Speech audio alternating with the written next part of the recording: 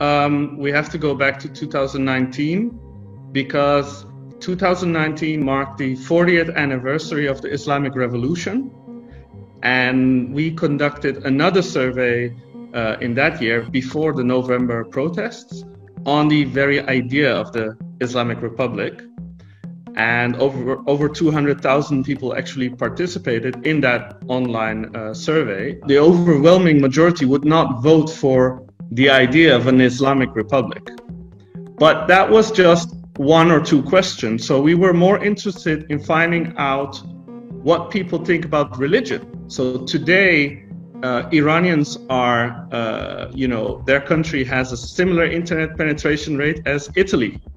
And that is an opportunity that simply did not exist 10 years ago. Most people believe in God, around 80% believe in God.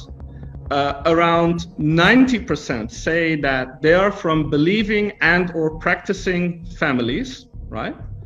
But, and here's the interesting thing, 50% of the total number report losing their religion, right? Becoming less religion in their lifetime. So that is a very important finding. Another very important finding is, of course, the fact that Iran is diverse, right? You know, if you would believe the state census, the diagram for Iranian religiosity is just one color. It's just green. It's just one religion, Islam, right? But if you look at our diagram, you see many different colors. So, you know, when the Islamic Revolution happened, people who assumed that modernity would bring linear secularization were upset, right? Because they had a certain idea about the West, that the West is the center. The old distinction between West and the rest, it just does not hold in an internet-connected world. So that means that, in a sense, Iran is one country that is, part of a global world. 60% report that they do not pray. This is very different from a major survey that was conducted before the revolution.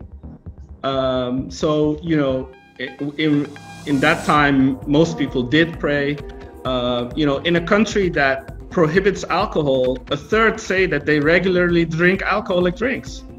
So you see that, and this confirms the view of many sociologists. Think about Asif Bayat, who years ago already wrote that, young people in Iran, they don't necessarily, all of them become non-believers. Many of them believe in God. They have a connection to the divine, but they are also seeking diversion. Now, finally, politics, because that's, of course, what a lot of people are interested in, very important. It's not a surprise. The majority does not believe that religious bodies should be the, responsible for legislation, right? So people are supportive of a constitutional form of secularism. Is that has an impact on what people think religion in public should look like, right? So, for example, if you take the mandatory hijab, which is very important for the Islamic Republic, a majority of people, many of them, by the way, also believers, they don't want a mandatory hijab, right? People use, for example, not just social media, but they produce memes. Memes, you might think is something, funny, but it actually has a huge impact on how people get their ideas about religion, about politics. And that's just one among many digital examples, of course.